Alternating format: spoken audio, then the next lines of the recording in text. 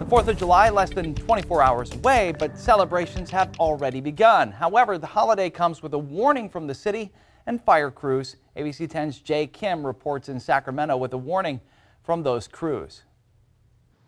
Well, Luke, of course, many people celebrate Independence Day by lighting off fireworks, but amid high fire danger, officials are warning everyone to celebrate safely and responsibly and to also keep veterans and pets in mind. Captain Parker Wilbourn with Sac Metro Fire says the only fireworks that are legal are the ones labeled safe and sane.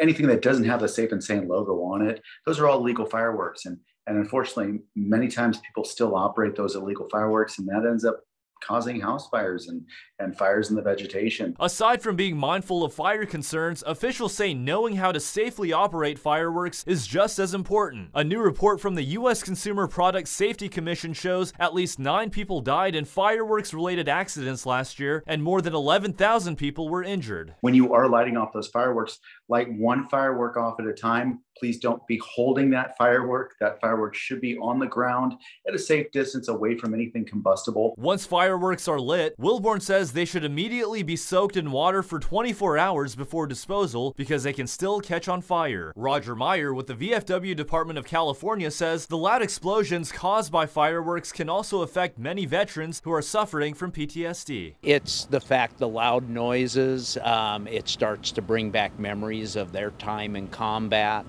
And some of the things that have happened to them. But just know that, you know, the person next door to them who might be a veteran who served in a combat situation, just understand, have a little bit of empathy. And the Sacramento Fire Department says the 4th of July is their busiest night of the year, so if you plan on using fireworks, just be extra cautious to keep you and your neighbors safe. Back to you.